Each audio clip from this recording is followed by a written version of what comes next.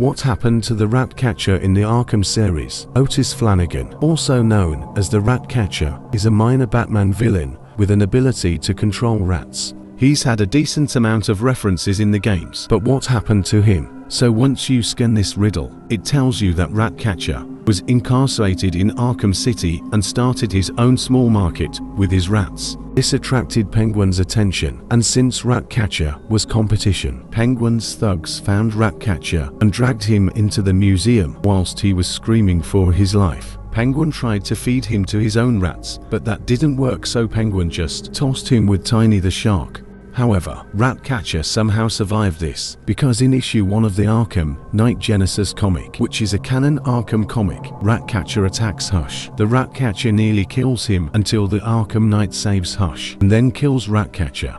Batman eventually stumbles upon his corpse. Let's just say Ratcatcher didn't have the best life in the Arkham series.